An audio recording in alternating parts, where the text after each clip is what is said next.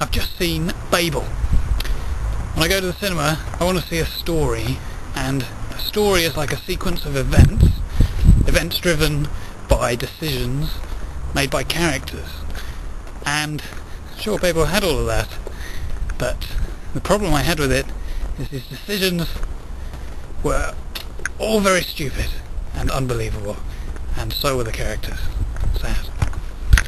Looking back at the film as a whole, it comes across as 4 short, very short stories with not much of a plot arc to any of them, padded out with a lot of montages with overblown music, and not really taking you anywhere as a story. Plenty of good things about it, but the story, which is what I'm really after, did nothing for me. Things I actually liked about the film, well, the 4 stories didn't all occur simultaneously, but they were presented that way, so there was a little bit of putting together what's going on in what order, which is always nice.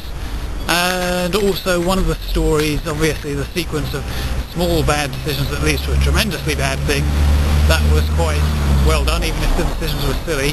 But overall, weak, as my maths teacher used to say.